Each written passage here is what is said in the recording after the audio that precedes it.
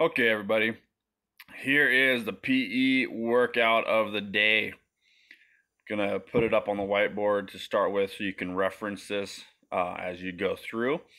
But we're gonna start out with our warm-up, get a little break dancing in, go to the main event, do some duck walks and some plank can catches. I'll explain all this as we go through the video and show you how to do it. And for our dynamic movement, we're going to do frog jumps. And for our cool down, we're going to do inchworms. Hey, what's up, everybody? For our warm up today, we're going to do a little break dancing, and that will follow the instructional video for that's coming up. So give yourself some space. Be ready to crawl around on the ground a little bit.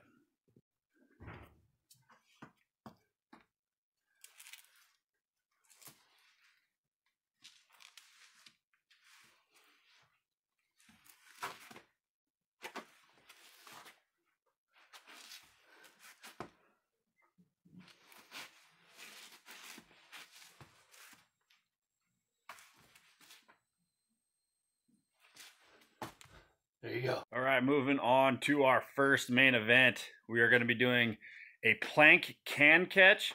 You don't have to use a can. You just want to have something that has a little bit of weight to it.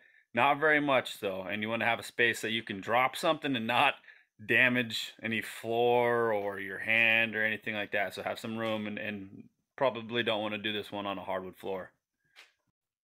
Okay, so for this one, we want to be in a push-up position and have our can, which I have my medium-sized Lindsay olives, or I have a little sandbag for ankle weights that'll work even better, so you don't have to worry about damaging anything. So if you're using a can or anything like that, we're going into the push-up position here.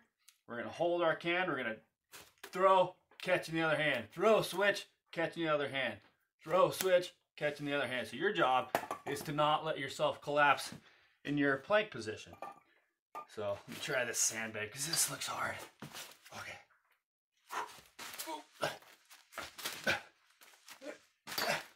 Yeah, so you don't need much weight. Okay, here we go. Next up is our duck walks. Video to come.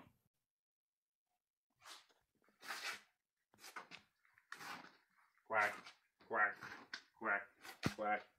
All right, next up, we're gonna do frog hops up a hill, hopefully, if you can find a good long hill for you to use. So the demonstration video will be up next. I want you to do at least 10 jumps consecutively. Walk back to where you started, catch your breath, and do that 10 times, 3 sets of that. Have fun. All right, good work. Now we're on to our final activity, which is our cool down. We're gonna do 20 inchworms. Let's go.